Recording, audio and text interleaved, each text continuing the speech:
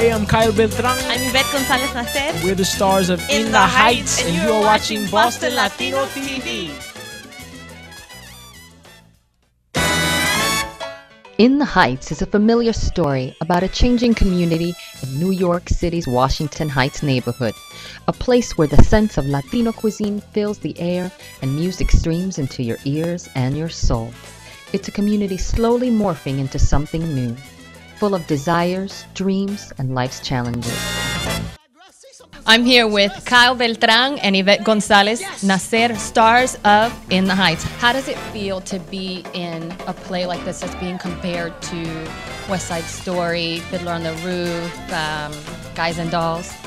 It's really amazing, I think, to first of all, to have the opportunity to be in a show that's about Latinos, that is so incredibly successful and that has garnered so much support and sort of critical acclaim. It's really exciting for us, and then just to be a part of a legacy of a new show that will probably have a really long life and become a classic eventually is pretty extraordinary for us. Tell me how you identify with your character.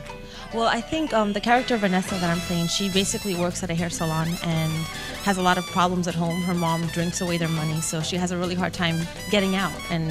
But I think that Vanessa, like all young people, is just trying to better their life, you know, and always holding on to their dreams and having hope despite the fact that sometimes it's really difficult to realize your dream.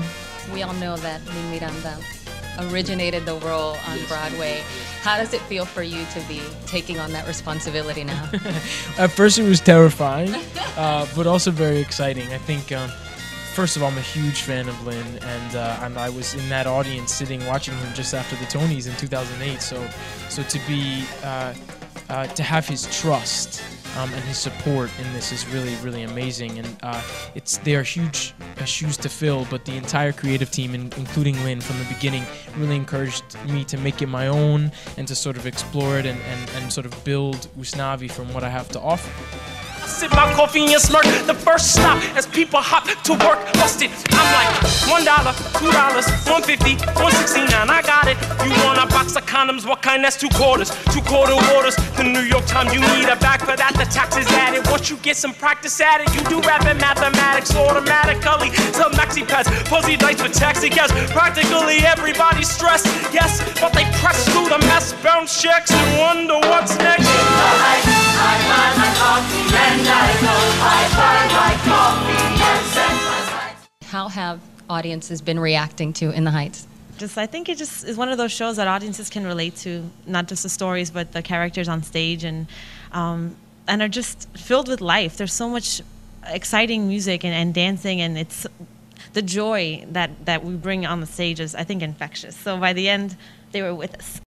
Let me get an amaretto sour for this ghetto flower. How are you so pretty? You complete me, you and me, and hello, you know you need me. Truly, madly, deeply, let's get freaky. Oh, I get it, you the strong and silent type. Well, I'm the Caribbean island type, and I could drive you wild all night. But I digress, say something so I don't stress. No hablo inglés. Yes!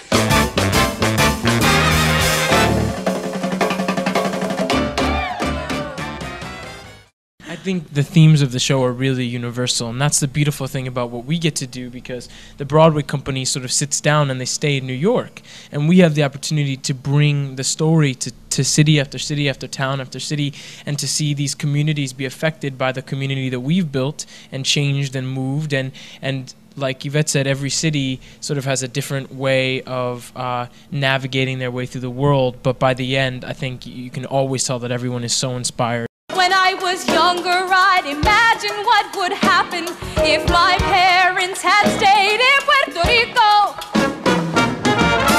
Who would I be if I had never seen Manhattan?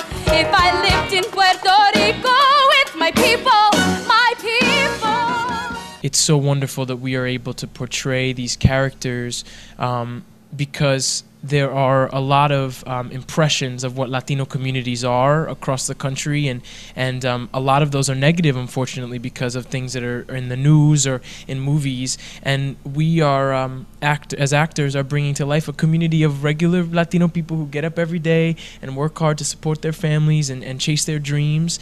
And so I think I'm excited for the nation to see us in that light.